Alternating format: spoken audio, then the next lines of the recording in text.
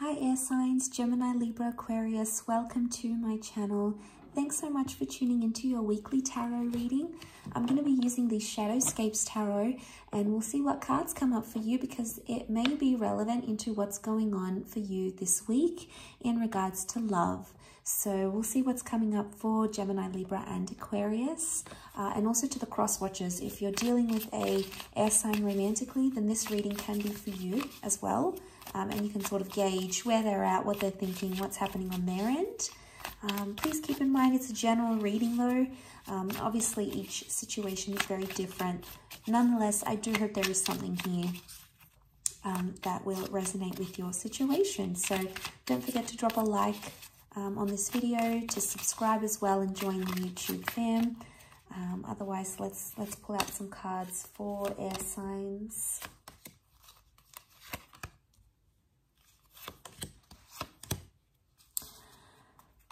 Okay, so the only air card that has come up is the Ten of Swords, air signs. So there's something that you're going through.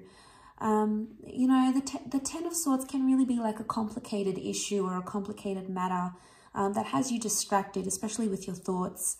And you might not necessarily be at a really strong point mentally, okay, where you're at. The moon can be anxiety, can also be the sign of Cancer. There may be a Cancer involved. You've got the Taurus, you've got Aries here. And the Nine of Cups, lots of Pisces. So you might be dealing with one of these signs romantically. And maybe if you are, then this is maybe a message more suited for you. But look, the Ten of Swords can be about some sort of ending or something that's beginning. And you can see she's sort of slipping in her thoughts here. And she's in this place where she's not sure where she's at.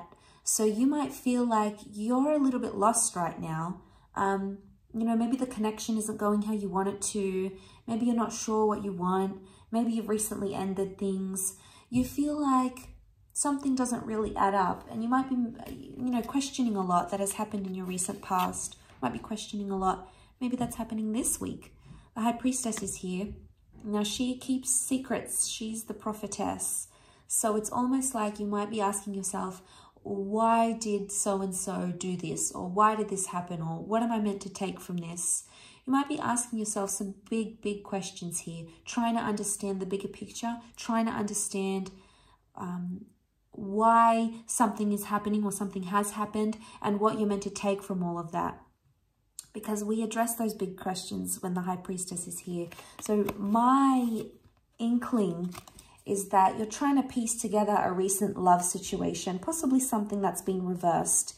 Now, the Venus card and the Magician are reversed. So it's either you're questioning about an existing connection or a relationship that went wrong. So this person was very important to you.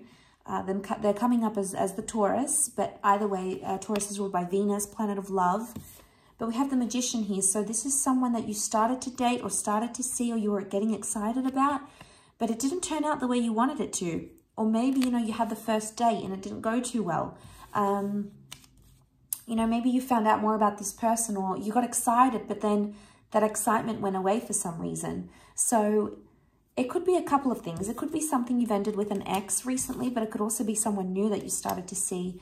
You've got two nines. Nines are numbers of endings. So there's two endings here that are coming up. The good news is that you have the Nine of Cups. So there is a wish coming true for you. So this is really sweet because something you've wished for may happen in your love life. You may hear from a person. You may jump to the next stage in your relationship. You may reconnect with someone here. You may get the answers that you're sort of seeking. And, you know, this is sometimes being in a place where we feel pained or betrayed. Oftentimes, especially in the Rider-Waite deck, this card is read as like a betrayal. So there might be a part of you that feels betrayed in a love situation. You might be trying to understand the bigger picture as to why this person might have betrayed you or upset you or done something to you.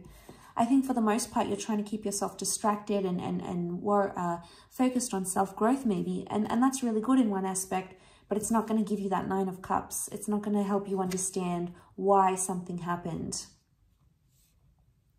So there is some sort of disconnection here with the King of Pentacles, and that might be throwing you off a little bit, causing, you know, that anxiety with the moon here. I also feel like there might be someone here from your past that you still have feelings for.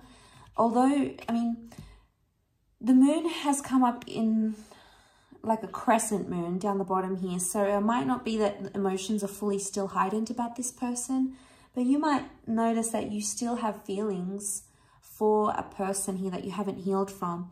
And that could be why you're feeling that Ten of Swords, especially if you're feeling like pained or betrayed by them. Obviously, your feelings might have been affected. And, you know, that's not always easy to deal with. Looking at this imagery in the Nine of Cups, I feel like the fish are all swimming in one direction. And sometimes we just have to accept the ebb and flow of things. Just like the tide, just like the lunar cycles of the moon. Sometimes it's heightened, sometimes it's high tide, sometimes it's low tide. And so too are the waves. Waves of life, waves of love. And I feel like there's an ebb and flow to what's going on here. It can be very emotional because you've got two water energy that has come up. Two of the cards, water energy. So, you know, it's not surprising in this situation. And there might be a message here with the Magician that if you have disconnected in a love situation or you've had an argument, it's like you're not ready to move forward yet. You're not ready to maybe talk about it. Maybe there's other things outside of love that are distracting you. Maybe there's other things that are keeping your mind sort of agitated a little bit.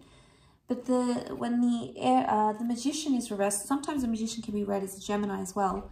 But when this is reversed, it can indicate that we're not right now in a good state to start anything new, albeit a new connection or new energy, new feelings, a new argument, a new conversation. This is reversed, so we could indicate that, you know, it might be a time where you feel like you want to lay low. You want peace. The High Priestess is also mystery. So you might be trying to be like more withdrawn, and maybe your person is seeing you as mysterious. They're like, well, what's going on with them? What are they doing? What have they been up to? She also rules intuition.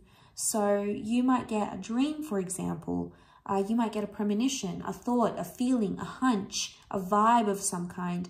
So, you know, listen to your gut, listen to your intuition, because it may be trying to tell you something about a disconnection, perhaps about a betrayal, okay? Maybe even about a beautiful wish coming true. So regardless, there's some peak times, there's some high, nice times, positive times, but there's also some low moments that you're going to experience. And just, I think you have to take everything with a grain of salt and just trust that what comes up must come down, what goes down, what comes up.